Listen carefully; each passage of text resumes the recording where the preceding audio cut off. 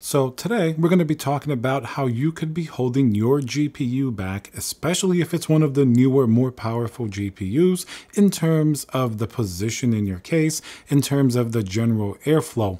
As an example, I did a build in a nice big case, the new Bequiet Dark Base Pro 901. This is going to be the update to the previous 900, which I absolutely love the design, but you'll see one of the biggest differences in this new iteration of the case is going to be in the airflow. You can put a mesh panel on the front. The top has mesh. It has really amazing amount of space. So let's talk about the first thing. If you're using like a 4090, 4080, 4070 Ti, anything like that, even the new AMD GPUs, anything that gets like well over 250 watts, space inside your case is actually pretty important. Anybody that's built a mini ITX system, you're going to know that if you have the panel open, you're usually going to get much better temperatures on your GPU. If it's closed, because of the small space, the air is going to sort of not really have anywhere to go. It's going to circulate inside, and then you're going to have maybe a lot of degrees hotter than you typically would. So if you have a bigger enclosure, automatically that's going to help with the airflow. Doesn't mean that you have to have a big case in order to have better airflow. You just have to keep in mind that the space around the fans of the GPU, the clearance that you have, and whatever panel is there is potentially going to make a big difference to your temperatures. So dealing with a big case like here, as you can see, you have a massive amount of space pretty much everywhere. So that's not going to be a concern. And you can actually see how the temperatures are considerably better. Now, a small case, what I would recommend, sometimes if you can have a fan pointed at the GPU, that can help with the airflow. And then you may just have to choose a smaller GPU depending on the case that you want to build in. So this is also going to be true if you happen to do a build with a vertical GPU setup. If you have it too close to the glass, it's not going to be enough space for the GPU to get proper airflow. That's why most of the time, even though it looks cooler to have it vertically mounted, I prefer to have the GPU horizontally mounted like normal. Boring, but generally you're going to have much better airflow. That's where we get to the second point on how to strangle your GPU in terms of its capacity. For example, in this new Bequiet 901, airflow is really the name of the game here. Instead of being just, closed off panels like it used to be in the past, in order to have maybe higher temperatures, but also less noise, I think the best balance is to have better performance fans, everything open, mesh panels, and that way you can run the fans at a very low RPM, and basically you don't even really hear the system. Even though it doesn't have sound dampening foam like they used to have in the past, it doesn't have these closed off panels, you get to have pretty much the best of both worlds. Lots of airflow and more quiet operation because everything's running cooler because that air is flowing through. The first area of importance here obviously is the front panel. That's going to be where a lot of air can come in, and here I built like a traditional setup where there's 240 millimeter, the silent wings fans on the front. They're gradually pulling in air, and then of course on top is where I have the AIO, so heat rises, all the hot air is going to go up. Sure, you may be putting some of that GPU, heat into your CPU, but in general, when you're gaming, that's not really going to make that big of a difference, and I prefer to at least have the GPU have that nice, fresh, cool air.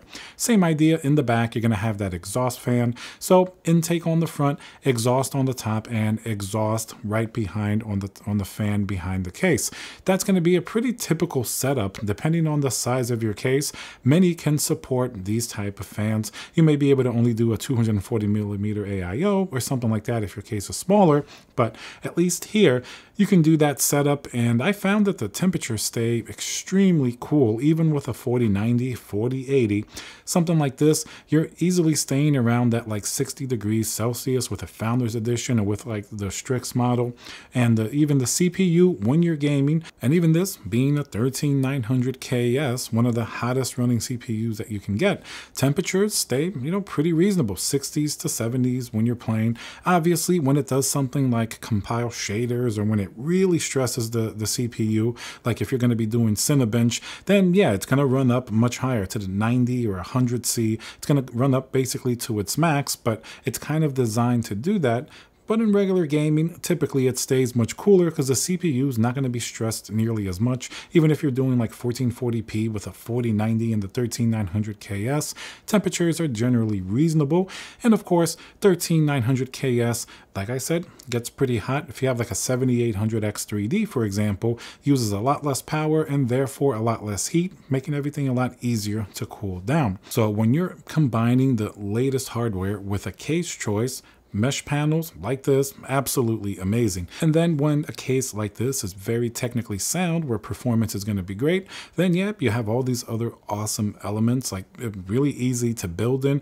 I love having a little phone charger right on top of the case, a little Qi charger, so you don't even have to charge your phone with a cable, you just put it right up there.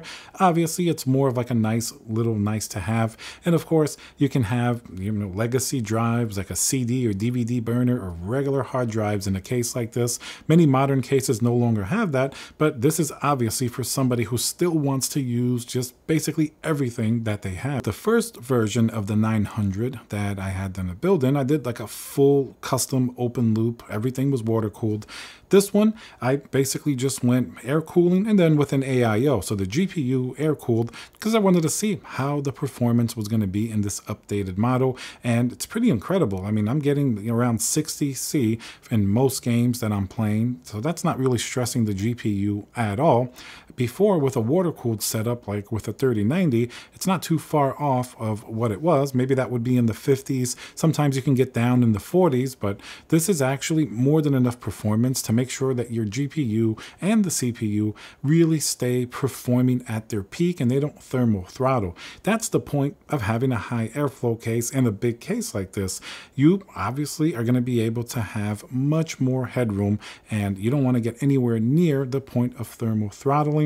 Even if the CPU does run warmer over time in a smaller enclosure, that may start to get a little bit too close in certain games where it really stresses one or the other more, and you may have less performance because of it, or maybe other drops or something like that, because maybe the CPU or GPU over, let's say, a long gaming session are going to be getting hotter than you would really want. But with a case like this that's big, fans on the front, on the top, mesh panels, it's always going to maintain a really stable, cool environment. At the end of the day, that's just much better performance, and it's going to be a lot quieter than other systems that have maybe a more compact design or a more closed off type of design. So overall, those are the things you should know, at least in terms of like the basic physics.